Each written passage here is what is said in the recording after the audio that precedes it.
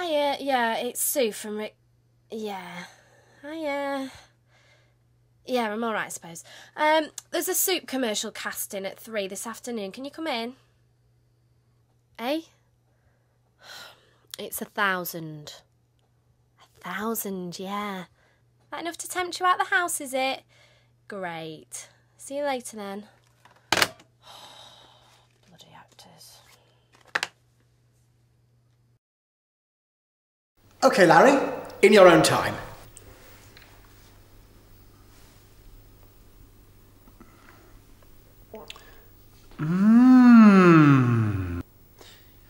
Could you ask him to make it sound a little bit more Neanderthal? That's great, Larry, but could you make it more, Neanderthal. More Neanderthal?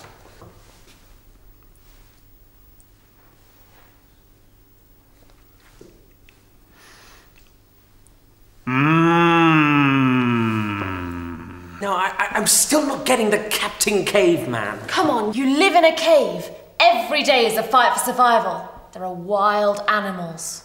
The wheel hasn't been invented. There are no languages. Which is why we can't use real words.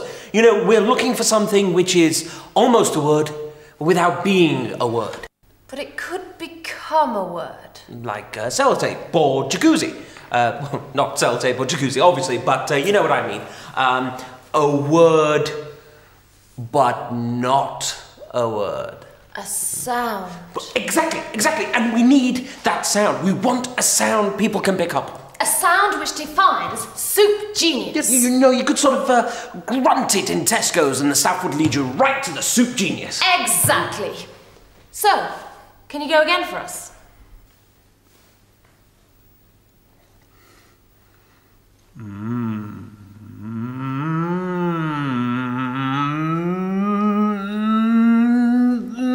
Absolutely marvellous. Thanks, Larry. We'll see you again. Adam, you're in next, please.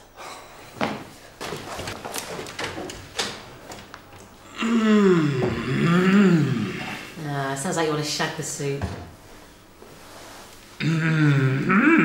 Oh, watch out for the croutons. Sorry, go on. Well, that just sounds like constipation.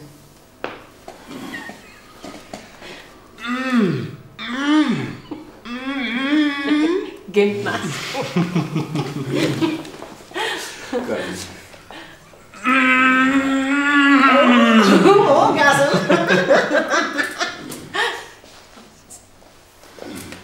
You're supposed to be a caveman, aren't you?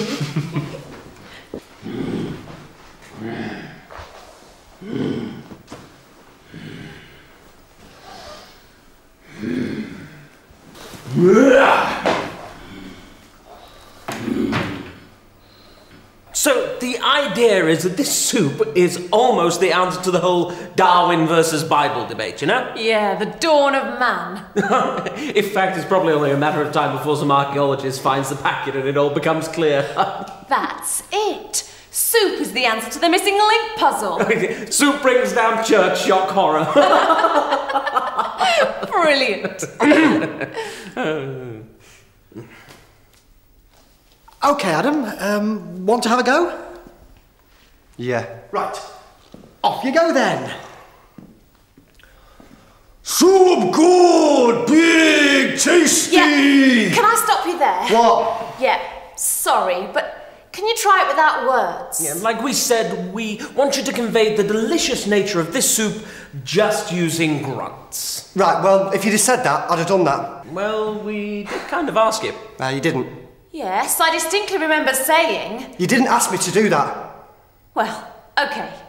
Can you... Look, if you want me to do something, just ask me to do it. Right, fine. Grunt, please, then. Grunt deliciously. Do you know what I mean? I'm not a mind reader. Adam, come on, let's oh! Ooh, very good. Yes, I like that.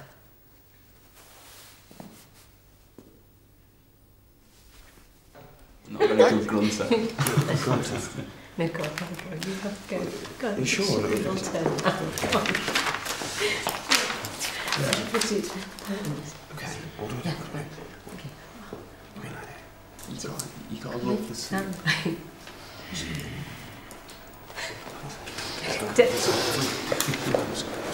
Jay. As in this case, the woman, the cave woman, that's you, is the hunter-gatherer. And just like the male role, we're looking for that expression without words performance, yeah? Yeah, full of meaning, but no actual words.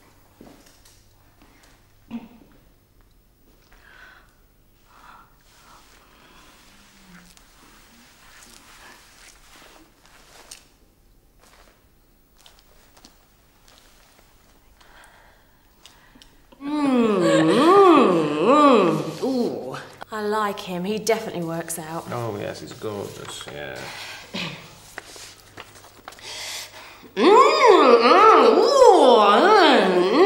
Bloke in pub, who puts that on the CV? I don't know, I'm an idiot.